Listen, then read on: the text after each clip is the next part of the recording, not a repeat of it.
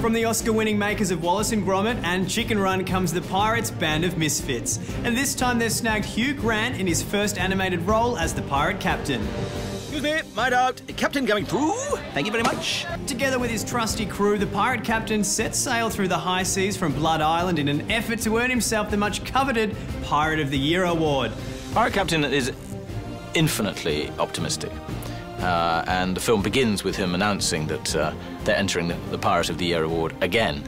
And his crew are a little bit dubious because it's always gone so badly. But they're with him all the way. After a chance meeting with Charles Darwin, the band of Misfits think they may just have what it takes to take out the award and start the hunt for fame and riches in London, home of the pirate-loathing Queen Victoria. She doesn't like pirates, she doesn't want them anywhere near her, because they're stopping her getting all her kingdoms. That's right, they're trying to take over the seas and all the empires, and the pirates are stopping her, so that doesn't bode well. It's taken 5 years to bring the pirates to life, and to help explain why, I caught up with one of the animators, Australian Daz Burgess. What's the process from start to finish once the script is written? Wow, okay. We're talking a few years of process. Script written, storyboards created, voices are recorded, build, which includes puppets and sets. And then there's the shoot, which is 18 months worth of shoot and 350 people to do it. And then, of course, you've got post-production. With everything being so detailed and fiddly, did you ever lose any of the little pieces? Yes, I did.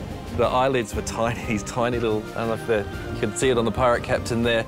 I mean, he was about that big, so if you take down the scale of his eyelid, there were these tiny little things, and you'd walk up to the puppet library with sort of, you know, your head down going, I've lost an eyelid. They go, oh, okay, and they just had this shelves and shelves of eyelids and go, here you go, don't lose it again.